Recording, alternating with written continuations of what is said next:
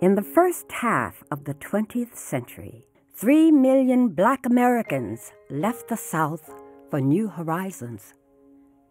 They left behind the legacy of slavery and segregation. They were looking for a better life. The American dream. The South was hard living. It was hard to get education. It was no work. Only work you had was picking cotton. My father came to Michigan because he said he didn't want us to be raised in the South because they were treated so bad in the South, and he didn't want us to come up through that. He came looking for a job. He caught a train. He hoboed. You had jobs that were real hard. Those are the ones that the blacks had.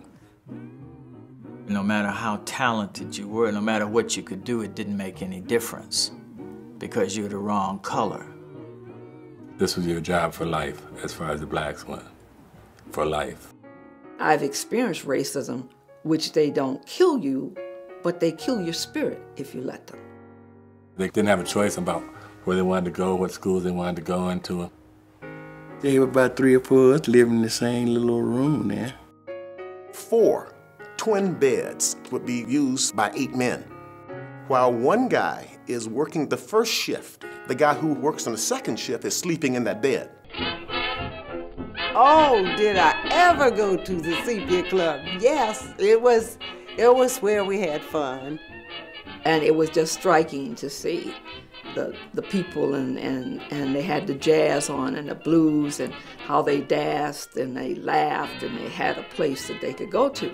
The first time I went to Idlewild, which was, of course, that was a summer resort place, and everybody I saw was black. I went in the stores and all of the store clerks were black. The pharmacist was black. I'd never seen anything like that. Thoughts would come to my mind about what the world must be like in other places where black people could do anything. That changed my life.